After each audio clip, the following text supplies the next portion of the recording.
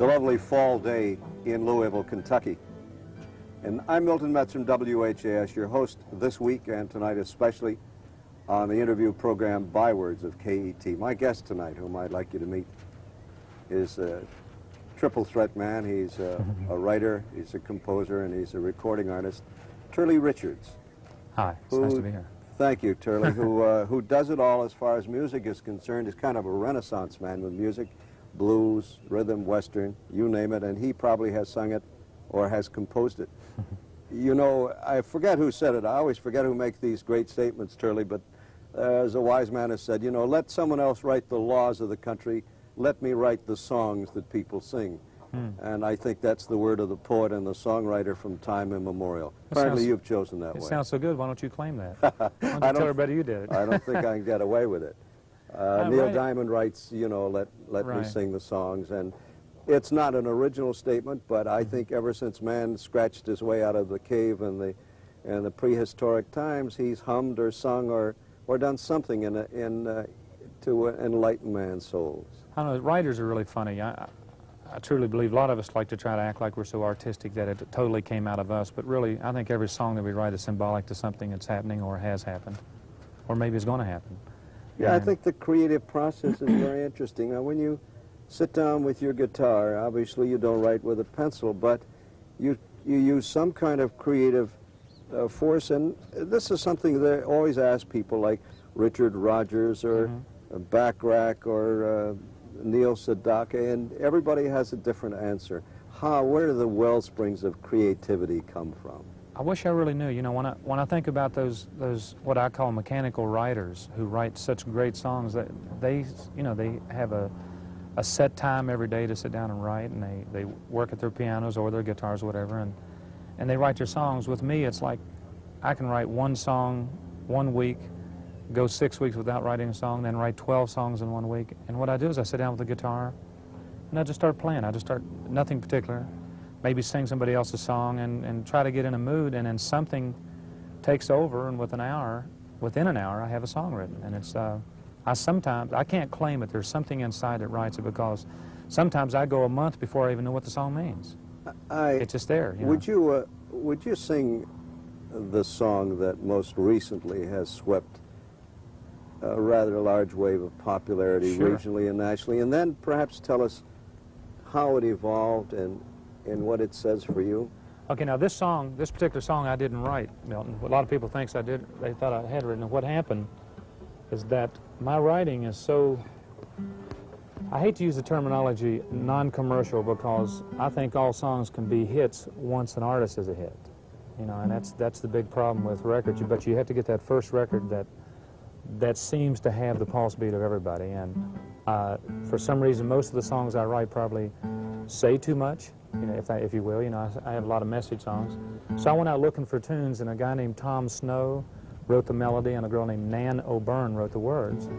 And the first day I heard this, I just flipped out and I said, I don't know if the song fits me, but I think the song's a hit. And fortunately for me, it was. I'll just do a little bit of it for you.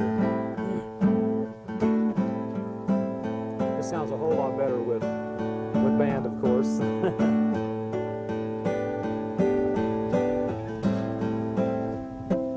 When somebody reaches for your heart, open up and let them through. 'Cause everybody needs someone around. Things can tumble down on you.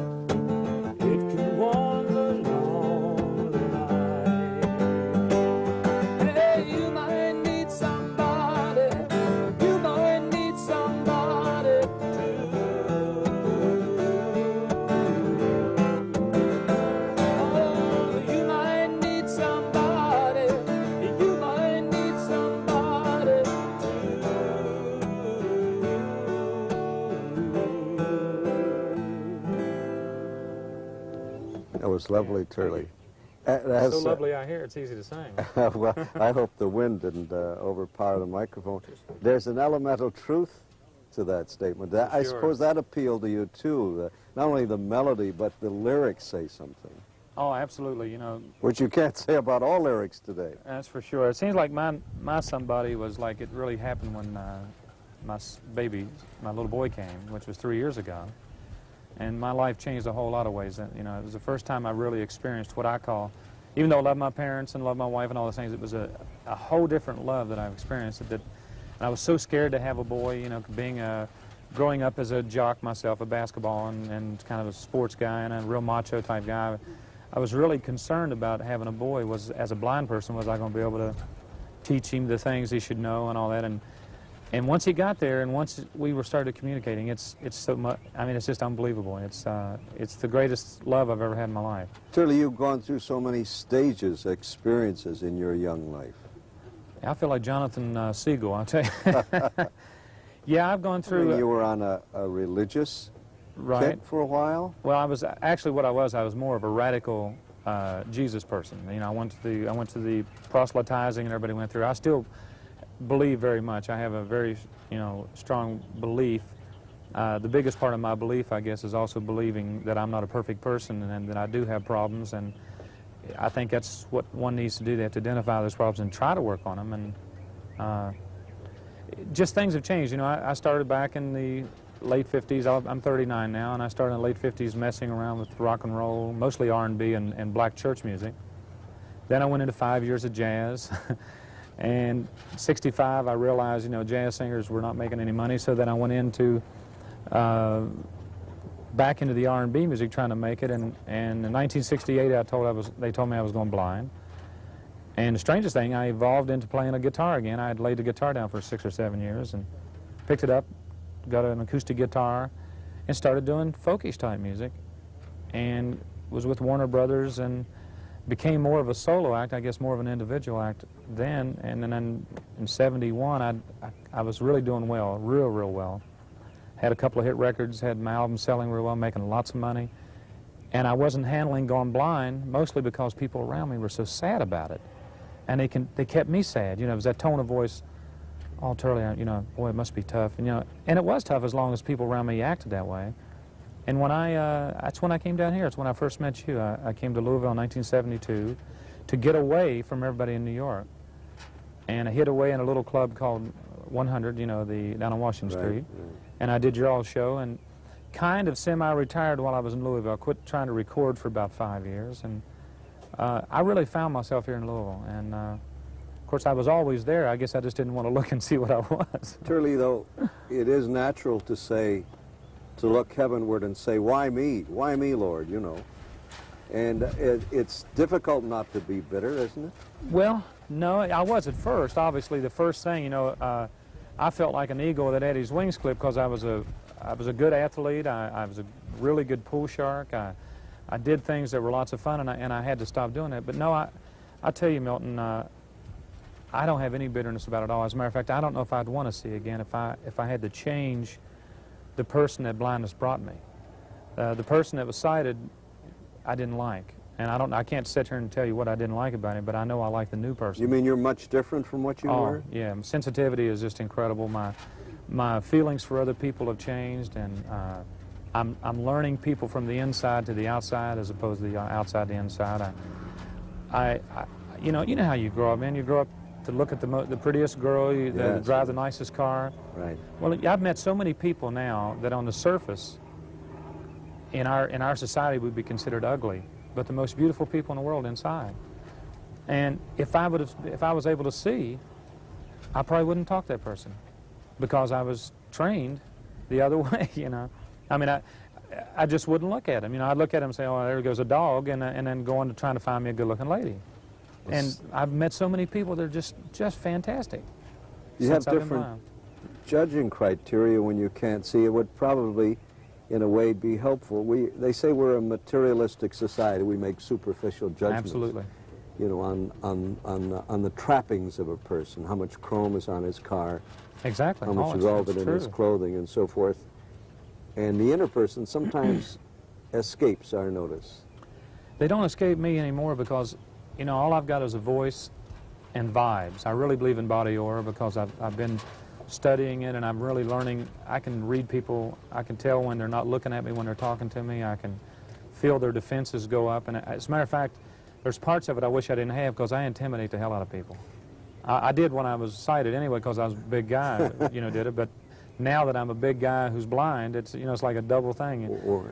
I think blind people do make some people very uneasy, Turley. Yeah, I think most of them, they'll make, you know, I'm not trying to pick on blind people now, but I got to tell you, 1% of the blind people that I've met is all I like. I don't like most of them because they are what you said, why me, Lord, and bitter, and nervous acting. They're sliding all over the place. They're real rigid, and you have a tendency of feeling sorry for them because when I was sighted, I felt sorry for blind people. As a matter of fact, the hardest part about going blind was me looking at that image of what a blind person was. I didn't want to look like it. I thought I was going to be pitiful and real pathetic, and everybody was going to have to do this for me, do that for me. And fortunately for me, being sighted before, you know, I brought along my agility. I'm very, you know, agile, and after I went blind, I studied judo and became a brown belt in judo, and I worked more on my agility. I think more blind people should work on that, and more blind people should work on what I call my 10 self-effacing blind jokes to make the sighted world comfortable. Would you care to tell me one of these 10 self-effacing blind jokes? Oh, they could be anything like to a girl, you know, like, hey, how would you like a blind date for tonight? Or, you know, just anything that there's not, I don't have a set pattern. It's just whatever happens to happen at the time. Incidentally, speaking of girls, or I would be girls, looking at you better except the sun's bothering me, you know, silly things, you know. Groaners are the best. I have noticed, speaking of girls, that you seem to attract a very handsome class of female personage to your side from time to time over the years. Yeah, my wife right now is a beautiful girl. My ex-wife was beautiful. She was a high-fashion model. Patty could be a model if she wanted. And I guess I just look at it saying blind is kind. You know, it's still a little bit from Ali there, you know. It seems to, I don't know what it is. It must be my fagginess. No. It's your overwhelming personality. Yes, that's what it is. I have attended a number of your nightclub and concert performances, and as you mentioned, you're kind enough to be on some programs we've done in Louisville. But what I like so much about your approach to music is the variety that you bring to it. For instance, your jazz is just wonderful to listen to. Then you go into a rock or some country and western piece, which makes for a very interesting mix on an evening's program. Yeah, you know, my versatility is killing me in the record business. It's great for live performing.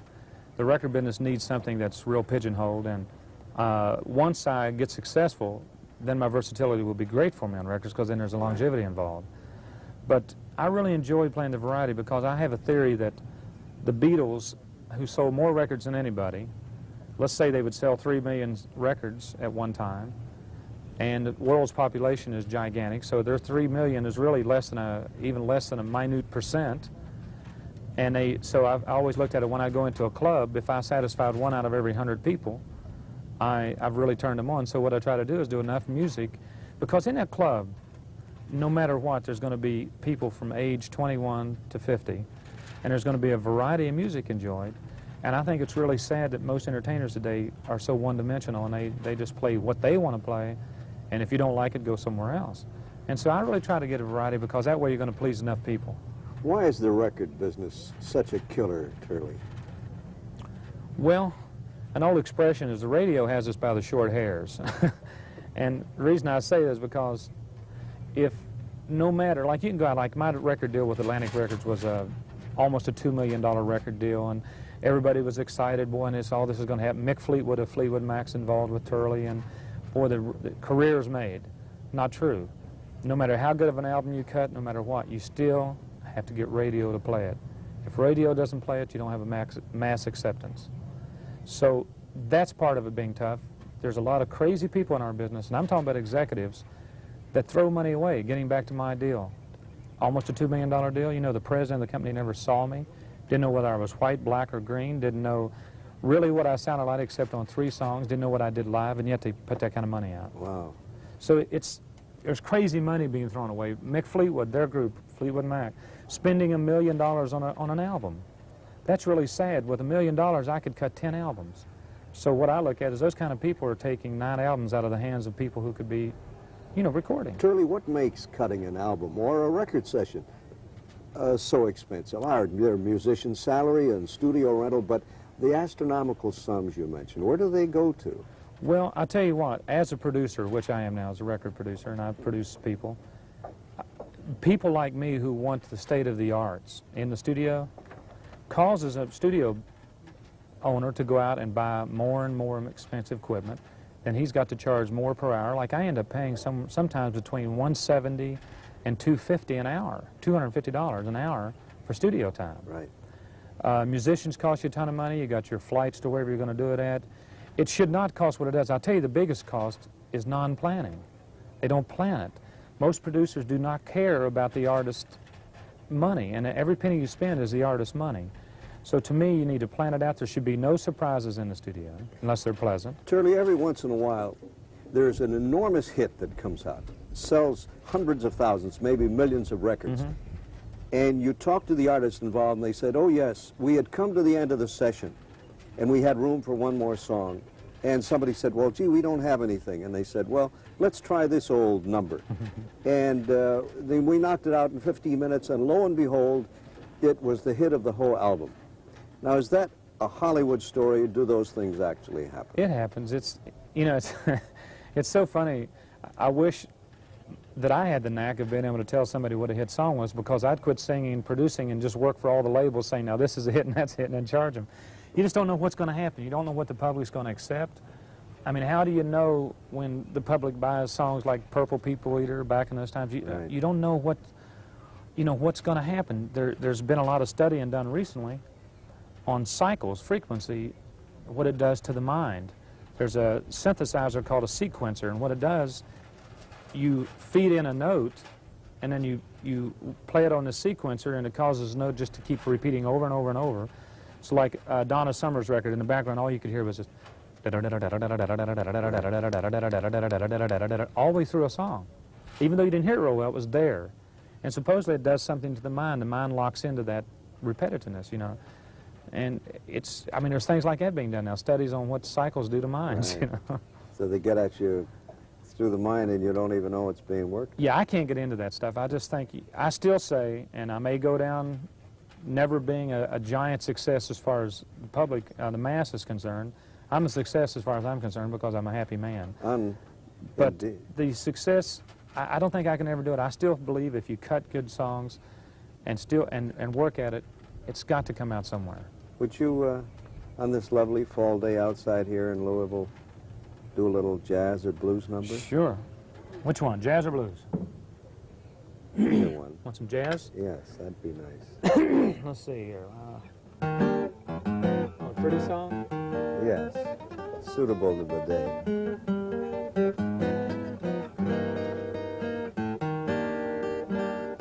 Spring this year has really got me feeling like a horse that never left the post. Spring arrived on time. Only what became of you, dear? Spring can really hang you up the nose.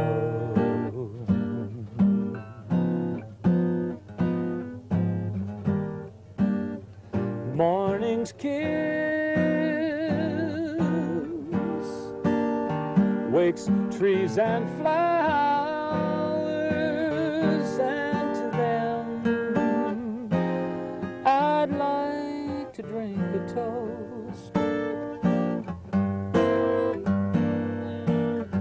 I walk through the park just to kill the lonely hour.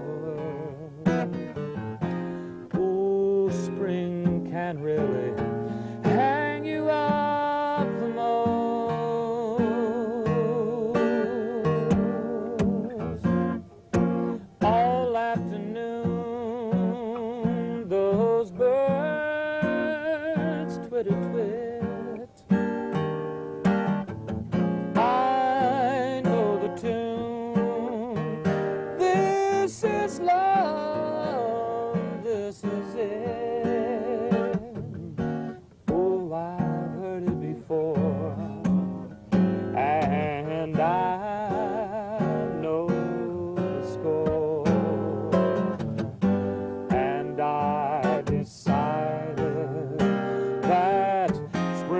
There's a bold, low-seen shore around the new year. Now it's April, and love is just a ghost.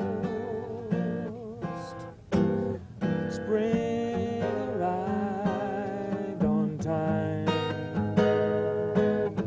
Only what became of you, dear? Spring can really hang you up the most. Spring can hang you up the most. She'll be where, shovel back what was there to do.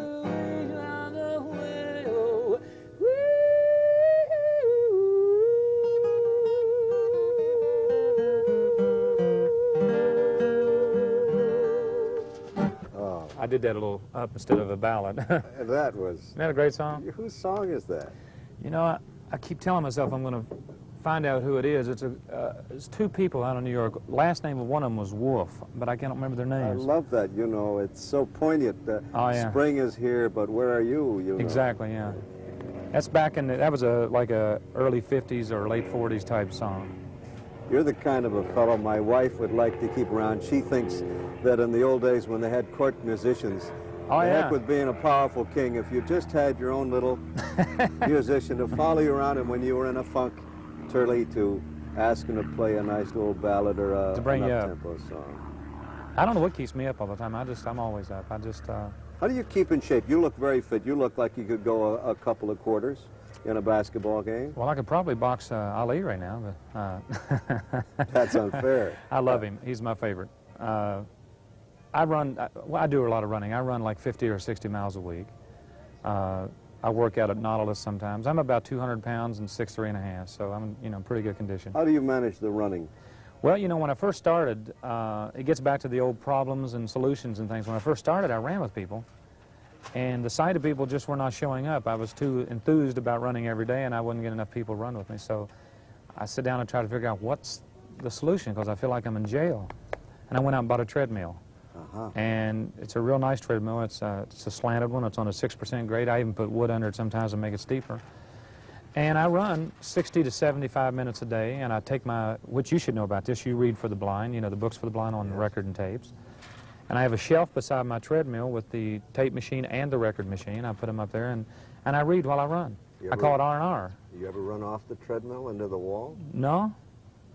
I never thought about it. I might try that. I might, No, it's got rails on it. I see. And I run about a 7-minute mile when I'm on the treadmill, and I try to run like 6 or 7 of them at a time.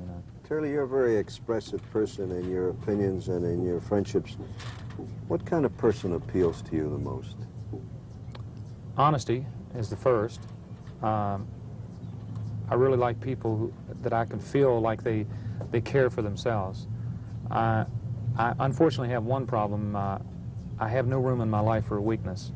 I don't like people's weaknesses, especially if it's them causing it. Really? I have problems with that because I think there's nothing that can't be defeated. I think defeating blindness was a very difficult thing, but now that it's past me, it seems like a very simple thing. But I like honesty. I like people that are open, talk to you, not afraid to say what they want to say. And beyond that, I don't think I have room for anybody else. How do you indulge yourself? I guess with looking around for, is that what you're talking about exactly? I look around for... Do you have any expensive indulgences that type or of habits? thing. Yes. How do you baby yourself? Or Laura, your wife? Exercise equipment. I mean, I get these gadgets. I'm a great gadget person. I get in a bad mood, get down about anything at all. I run out and buy a little exercise gadget. I got more gadgets in the closet, and none of them work. It's just. Now I don't know. How do I indulge myself? My children, I guess. That's what makes me. Oh, I have a new baby girl, by the way, 5 weeks old. Her name is Amber. So and I indulge myself with my kids. I don't have any extravagant You need a hit album, a hit record. Do I need one? Well, it would be welcome. Yeah, it would be nice. I don't want to ever be a big star. I never want my time taken away from me. There's quite a Turley Richards cult, though. Yeah, it's built over. I guess when you're as old as I am and you've been singing long, if you don't pick up a few over through the years, you know, if I just pick up 300 every year, you know, I've done pretty well, you know. Turley, we're down to about a minute and a half. I hate to see you standing around not using that guitar. It seems to be a waste. Sure. The one thing we haven't heard today is a bluesy number, something New Orleans, bayous. Oh, Delta blues, yeah. Yeah. That's what I grew up on. That's easy for me. We'll go off on that. Okay, it's been a pleasure being here. Oh, sometimes, ooh, baby, sometimes I feel so low down. Oh, yes, I do. I said sometimes, baby, oh, I said it. Sometimes I feel so low down.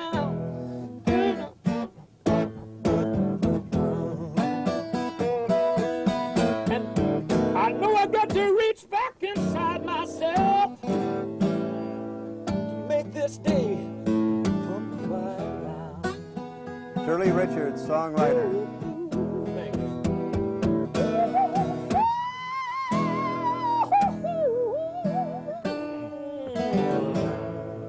Oh Lord, oh, I feel so good inside, 'cause I know I can. Yeah, Lord, I said I know.